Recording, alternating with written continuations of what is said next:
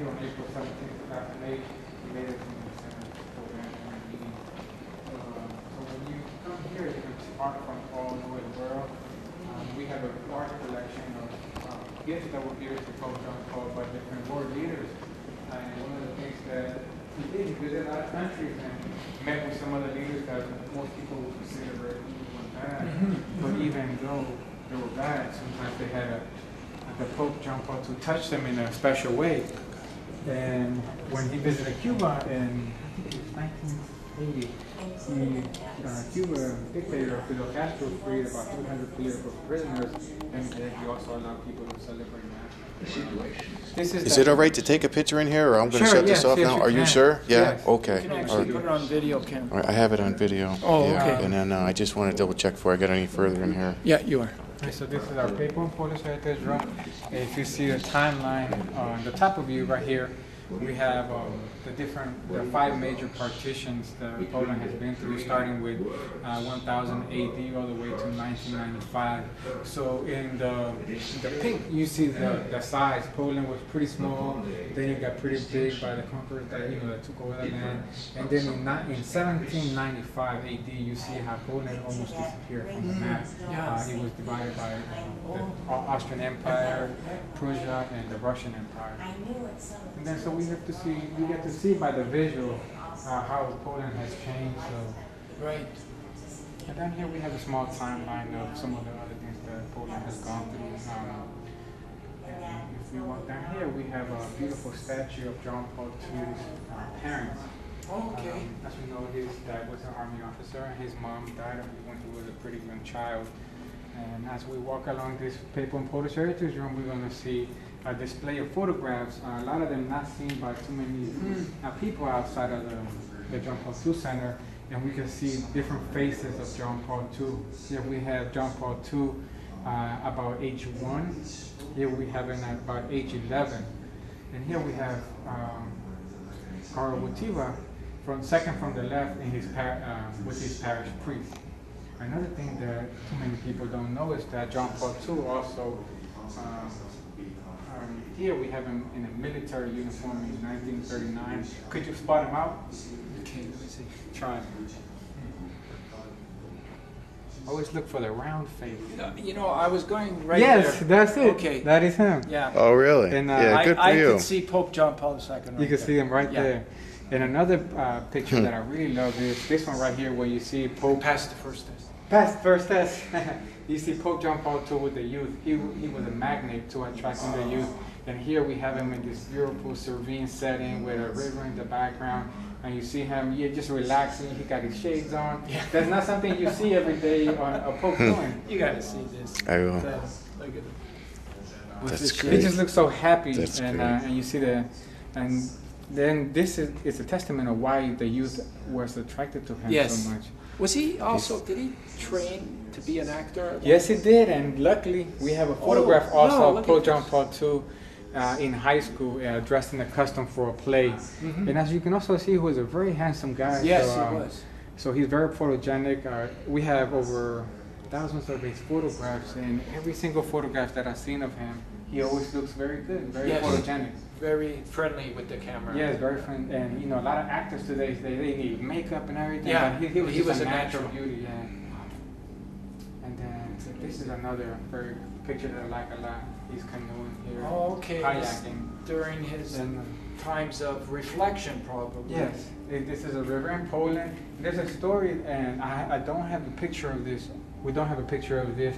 And one of the things that I heard is sometimes to create an altar when he was outdoors, he would flip his kayak over to create it so that they can put the Eucharist and the chalice and everything on it. So he was able to use these outdoor elements to have a mass outdoors. So that's very creative. That's amazing. And This is his room. His room in the rectory in Negovic. I think that's how you said. So this is one of the rooms that he occupied, and he was able to use. And again, when you think about a pope, or you always think about luxury, you have these nice things. But here you see a room that is like anybody can be in the room. so when you look at our road trip, we got it pretty good. We got Yes, we do. you get to see. they're not always living in comfort. They're not always living in luxury. Most of the time, Pope John Paul II was traveling around the world, and then sometimes when I go back to my country and we come back home, I feel tired.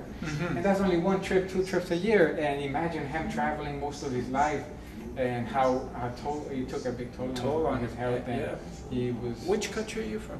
I was born in Nicaragua. Okay. I came here in 1985 because of the war that was going on down there.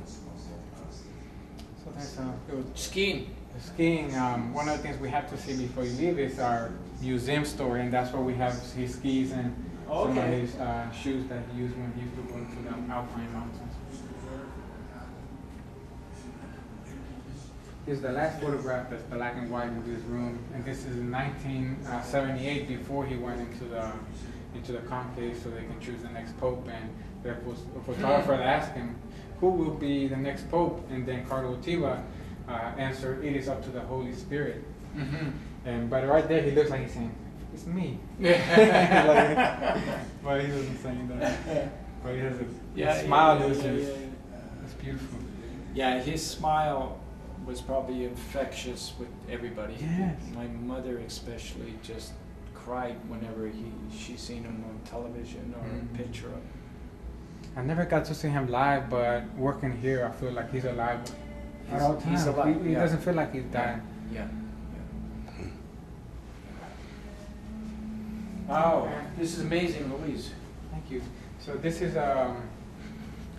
this right here. This case has some gifts that were given to Pope John Paul II by different world leaders, and most of these gifts depict scenes of the Nativity. This was part of our Christmas exhibit, and we still left them up for a little while longer.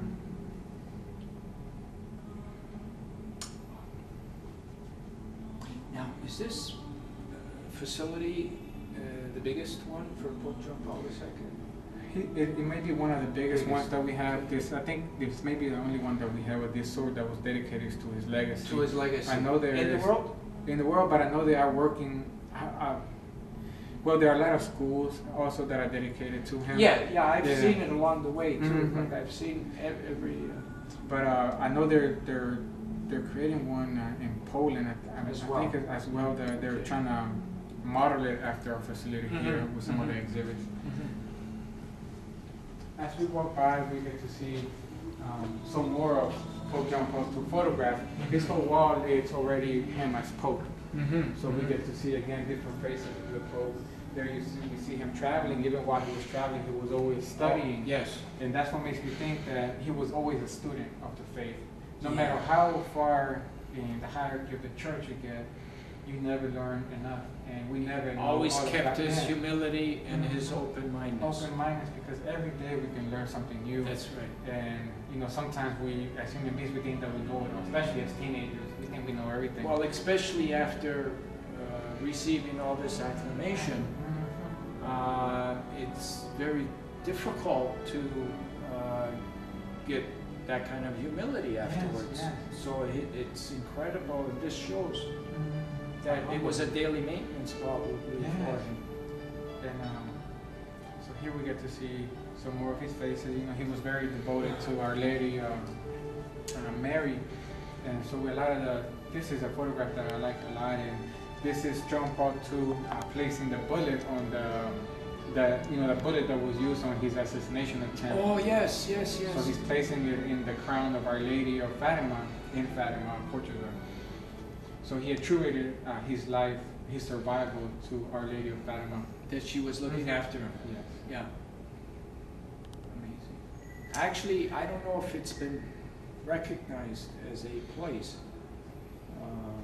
officially, but during my first walk, I'm from Toronto, Canada, and I was walking to Ottawa. It was a 500-mile trek. And midway, there's a town called Mamara, and it's still going through, I think, the process, but that's where Our Lady of Fatima was supposed to be. Up here? Yeah.